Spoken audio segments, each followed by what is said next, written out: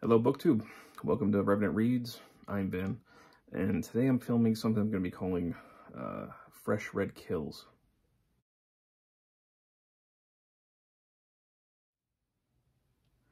So Fresh Red Kills is basically going to be my version of the Friday reads or weekend reads or current reads updates that I see people posting. I certainly, with my schedule, I don't have any set day that I'm guaranteed to be able to make videos. So Friday reads doesn't really make sense for me.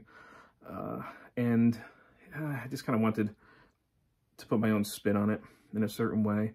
The name for this Fresh Red Kills comes from a poem that I wrote a long time ago. It was kind of this rhyming verse about actually writing a poem, and but it was kind of had this hunting analogy, and a fresh red kill, and I was playing with the idea of red. I mean, there's no literary brilliance going on here, but I thought it kind of fit well with what I was going to be doing here as far as updating basically what my current reads are. Maybe also offer some updates on my my horror podcast. You know, I want to thank everybody who has subscribed so far, and also the very kind comments that I was getting, a lot of which pointed to the fact that that I was a horror fan. So I figured I should make sure I at least talk about my podcast, which I co-host. And also I want to do something else at the end of this video, and that's kind of a response video to an interview that Peg from the History Shelf posted just yesterday. This is Sunday afternoon that I'm recording this, and she had posted an excellent interview with a historian that I want to kind of offer a video response to, and I'll explain that more when I get there. So first off, you know, updates on reading. I had shown you in the book haul video that I had posted last week that this is a book on the play, or the Broadway play, Hamilton, that I'd really gotten from my wife, but I kind of want to take a look at it too. I'm about 100 pages into it. I don't know much about Broadway production, so I was kind of reading it for that, and also I saw that Ron Chernow is often quoted in this, giving his take on it. Yeah, his biography of Hamilton was a big inspiration, the main inspiration for this, and he was a historical consultant. So I was interested to see his things. So far, I mean, it's very glowing of everybody involved. You know, it's as much an advertisement for the Broadway play as it is any kind of, like, you could almost call history of the production. And overall, I'm enjoying this so far. I do expect to finish this book this week. Another one that I read a little bit more of this past week is Musashi, about the famous samurai. This is a book that I am actually really enjoying, but you know, it's a thick hardcover. It's got almost 1,000 pages, very thin pages at that. It's not the most portable book for me to carry around and read, so I don't get as many opportunities to sit down and read it, to really spend time with it, but I am hoping that I can push through and finish this one by the end of the month, which that doesn't look like a lot, but there's such thin pages, it's actually quite a bit. And yeah, there's a decent amount of text on each page. So a book that I did read and actually finish is The Sword in the Age of Chivalry by Ewart Oakeshott. This was a continuation of my commitment to finally read the older medieval books that were on my bookshelf that I hadn't gotten to and that had been there for way too long. This was originally written published in 1964, and this is the mid-90s updated edition, which Oakeshott puts a lot of corrections into. And this was, you know, for somebody who's kind of a sword nerd, I really love stuff like this. It's definitely, you know, a lot of this is outdated. This is more of a reference work, but Oakeshott, again, yeah, he does the illustrations inside this. He has got some very nice, very helpful illustrations, focusing on swords that are really kind of in between the Viking Age and the Renaissance, going into the different parts. He was working on his typology, different types of swords, and in addition to the illustrations, there are some nice museum pieces, plates in here. and especially, you know, I got really kind of more seriously into swords in the 90s. In a pre-internet and early internet age, there really were not many places, if you didn't have access to a museum, to see actual historical pieces of swords. You know, the stuff that you see in movies in Hollywood were not at all dependable and almost never ever accurate. So books like this were really invaluable in that respect. And I really enjoyed this. This was definitely great. You know, outdated. There are other works by Oakeshott that I would recommend before this, especially like Records of the Medieval Sword, where he kind of finalizes his typology in a lot of ways. But this is something I'll talk about more in the monthly wrap-up. I'll do a more thorough discussion of this. Now, as far as a TBR, I'm not entirely sure what I'm going to for everything next, but I did begin today The Wanderer's Havamal by Jackson Crawford, who is a Norse language and literature scholar. He actually has a very prolific YouTube channel where he talks a lot about this. And it just so happened that as I was picking this up to start reading it, he posted a video where he reads the Havamal in the original Old Norse, which you can see there. And he's got the English on the other side. So after I read the English, I'll go back and I'll read along to the Old Norse. Yeah, I just started this one. Two others that I plan to get to after I finish Musashi. I am interested in the effect of Bushido and how it developed. You know, people think of feudal Japan as being ruled by Bushido, but it doesn't seem to really be that way. It was a kind of an ever-changing thing, and it wasn't like a strict code of conduct. You could, you know, people didn't always follow it, but it really, beginning, I guess, the late 19th and the early 20th century, Bushido kind of became this retrofitted idea to create national identity. And, you know, you can see it does kind of affect Japan's actions in war. So there's two books I'm going to be getting to very soon. And the first one is Knights of Bushido, A History of Japanese War Crimes During World War II by Lord Russell of Liverpool, who I believe was a part of both the Nuremberg and the Tokyo trials. So this is his account of things that occurred, and kind of a companion piece to that. Again, this is both pretty dark books, but The Rape of Nanking, The Forgotten Holocaust of World War II. So I am looking at the negative aspects of Bushido, taking a dive into that, hopefully later on this month. Now, I had mentioned that I am a co-host of a horror movie discussion podcast called the HORRORCAST. And we've been doing this for quite a few years. And I thought that as part of these kind of fresh red kills, I would be able to offer updates. So those people who express that they are also horror fans, if they watch my video and they want to hear more discussion on horror films, analysis, deep dives, also, you know, what kind of movies are coming out and what we think about them, you might want to check out the podcast. We have recently published episode 110 and 111. Episode 110 was it was me and my two other co-hosts, top 20 of 2020. I had seen about 130 2020 horror films. One of my co-hosts, Mark, he I think saw over 700, which is, it's insane. But you will definitely get a good variety within that list if you want to hear stuff about recent horror films. And episode 111, we just recently also released, and that was part of a series we were doing. It was like cold-blooded horror. It was basically horror in the snow.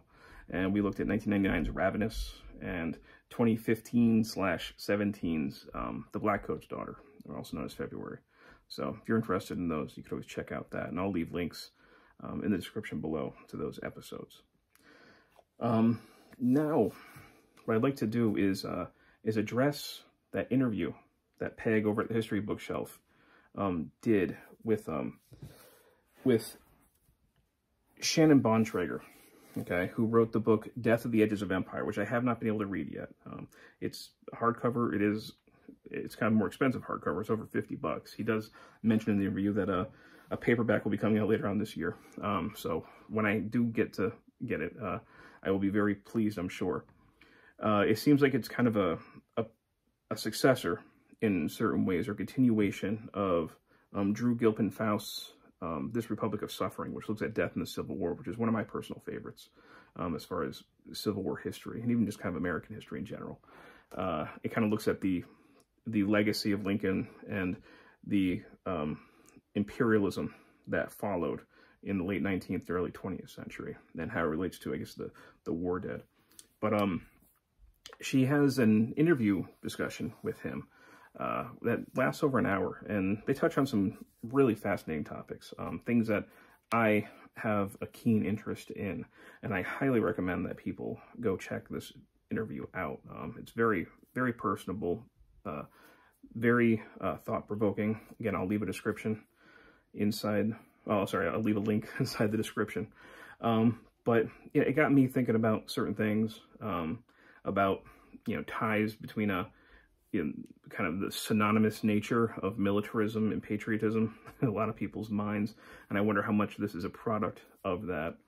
But one of the things they talk about especially is memory, historical memory, how we interact with the past, the way we choose to remember things or sometimes misremember things, some things that we have forgotten, maybe we shouldn't have. And it got me thinking about some of the works that I've read on history and memory. And I went into my library and I picked out 3 that I think are interesting that I'm going to offer as recommendations to people who also might have an interest in this aspect, okay? The relation of historical memory and how we remember the past and the way that we actively engage with it. So the 3 that I have are very different from each other. I do want to read more widely in this area, but this is kind of where I've come from, where I started, and maybe you'll find something interesting here as well. The first one I'm going to recommend is The Shoemaker and the Tea Party, Memory and the American Revolution by Alfred F. Young. This was published in 1999 by Beacon Press. And I'll read the inside flap so you get an idea what this is, because otherwise it's a difficult one to explain. It says, award-winning historian Alfred F. Young unearths a rich story of the American Revolution with this account of George Robert Twelves Hughes, a Boston shoemaker who took part in such key events as the Boston Massacre and the Tea Party, and then served in militia as a seaman. In 1835, this common man in his 90s was discovered and became a celebrity in Boston, a guest of honor on Independence Day, and the subject of a portrait that hangs in Boston's Old State House to this day.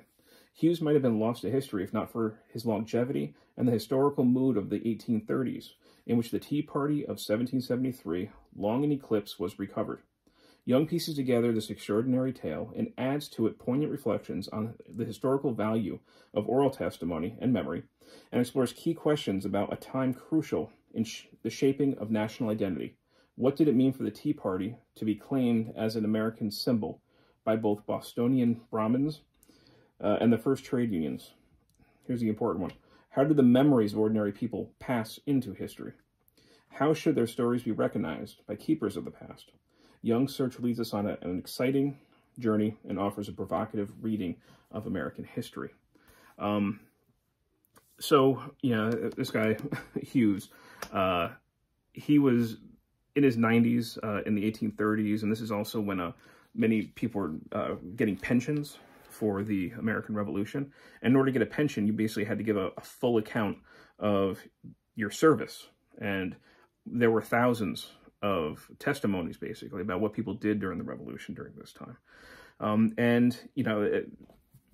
John Adams, who died in 1826, he lived long enough to start seeing the things that happened in the Revolution start becoming mythologized, idealized. And this is kind of a part of that. So this is a good, I think, introduction into the idea of history and memory colliding and maybe colluding. How do we start kind of making a mythology of the past? How do we remember certain things? How does an event like the Tea Party end up becoming such a historical flashpoint in retrospect? to what would become the American Revolution. So I think a discussion of historical memory, this is a good point to start looking at one of the events where it occurs in our nation's young history at that point, where it starts building its own memory and mythology and identity. So that's my first recommendation. The next one is Slavery in Public History, The Tough Stuff of American History. And this is from the University of North Carolina Press. And this is looking at, of course, slavery in public history. Public history being museums, living history, memorials as well. The place where the public goes to learn history. And the often contentious relationship that has with slavery, with sometimes, especially the horrors being denied. But this is basically a collection of essays that deal with it, that many of which I found incredibly fascinating.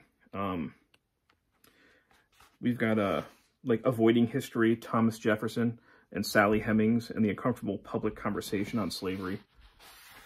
In Search of a Usable Past, Neo-Confederates and Black Confederates. Southern Comfort Levels, Race, Heritage Tourism, and the Civil War in Richmond. So this was published in 2006, so it's not that old, but of course it is before so many of the Confederate statues were taken down. So this was a lead up into that before we had really started confronting a lot of those things. But I think there's still a lot of value in this. And, you know, it relates especially to the Civil War and its legacy. So this is one that I think is very interesting. The last one goes along the lines, especially with my horror studies, because one of my interests in the horror genre is how it reflects everything from past anxieties, fears, and traumas. And horror's been doing that for a long time. The horror film's been doing that for over a century. And this is a very interesting, difficult to classify book. This is Ghostly Matters, Haunting and the Sociological Imagination by Avery F. Gordon. And this is from University of Minnesota Press. Let's see, this was published, let me see, I think originally in the late 90s, but then republished in 2008, which is when there was a new forward added to this. And I said it's a difficult one to talk about. Essentially, what she's doing is talking about haunting through both history, and also she does literary criticism in here, like Toni Morrison's Beloved she looks at, which the literary analysis is interesting. I don't know if it's the strongest evidence for really what she's doing, but really this is a conversation starter. It's not an all-encompassing theory. She's trying to get people thinking about ghosts. And ghosts in the way where they are the past intruding on the present. They basically are the past not being denied by the present. A haunting is when you're confronted by the past, which you thought was dormant. And that confrontation demands some kind of retribution, demands some kind of action from the present. And this very much sounds like what, in the conversation with Peg and Shannon, sounds like what I think we referred to as hot memory. Yeah, a past that we are actively engaging with and trying to come to terms with. A memory that is still very active in our time. And that really is kind of what haunting is. So I would like to read just a very quick passage from this. So here she says in the introduction, haunting is a frightening experience. It always registers the harm inflicted or the loss sustained by a social violence done in the past or in the present. But haunting, unlike trauma, is distinctive for producing a something to be done. Indeed, it seemed to me that haunting was precisely the domain of turmoil and trouble, that moment of however long duration, when things are not in their assigned places, when the cracks and rigging are exposed, when the people who are meant to be invisible show up without any sign of leaving, when disturbed feelings cannot be put away, when something else, something different from before, seems like it must be done. It is the socio-political, psychological state to which haunting referred. And I think that there is a definite parallel between historical memory and what's going on here. There are other books I've read that deal with this, but this is just such a unique, interesting work that I think relates to this whole idea. So again, the three recommendations that I had were The Shoemaker and the Tea Party, Slavery and Public History, and Ghostly Matters. So please, you know, if any of that sounds interesting to you, make sure you check out Peg's interview. I highly recommend it. And otherwise, I'll see everybody next time. All right, thank you.